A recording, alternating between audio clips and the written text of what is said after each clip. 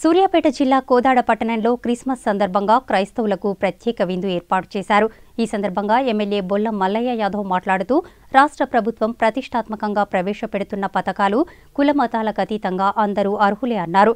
సంతోషంగా పండుగ జరుపుకోవాలన్న ఉద్దేశంతోనే అన్ని వర్గాల ప్రజలకు ప్రభుత్వం చేయూతనిస్తుందన్నారు.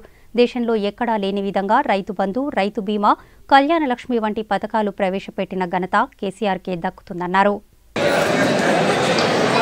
ఈ సంవత్సరం క్రిస్మస్ వేడుకల్లో పాల్గొంటున్న అందరికీ కూడా ముందస్తుగా క్రిస్మస్ నూతన సంవత్సర శుభాకాంక్షలు.